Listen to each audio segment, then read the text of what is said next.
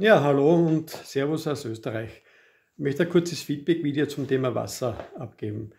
Nachdem das heute mein erstes Feedback-Video überhaupt ist, möchte ich mich vielleicht vorher mal ganz kurz vorstellen. Mein Name ist Kurt, bin geboren in der Steiermark in Österreich, lebe seit circa 9 Jahren in Neunkirchen in Niederösterreich und werde im Mai nächstes Jahr 62.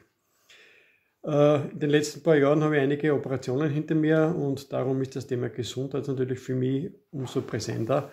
Und da bin ich auch auf das 90-10 Medbed gestoßen und habe jetzt vor kurzem diesen Wassertest gemacht.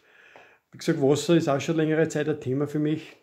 Habe eine sehr gute Quelle, da fahre ich ca. alle 10 Tage am Weg nach Leoben vorbei und hole mir einige Kanister Wasser. Und ich muss ganz ehrlich sagen, dadurch habe ich jetzt nicht so einen großen Unterschied gespürt, weil ich schon längere Zeit das Wasser aus unserer Leitung nicht mehr trinke.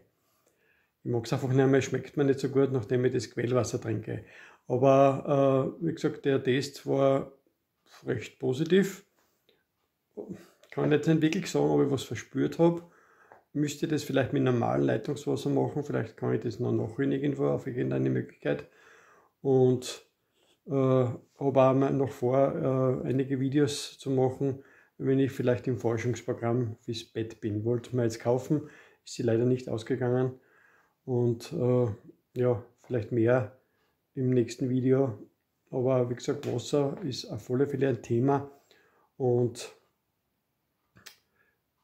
kann leider nicht wirklich sagen, wiederhole mir jetzt, ob ich was gemerkt habe.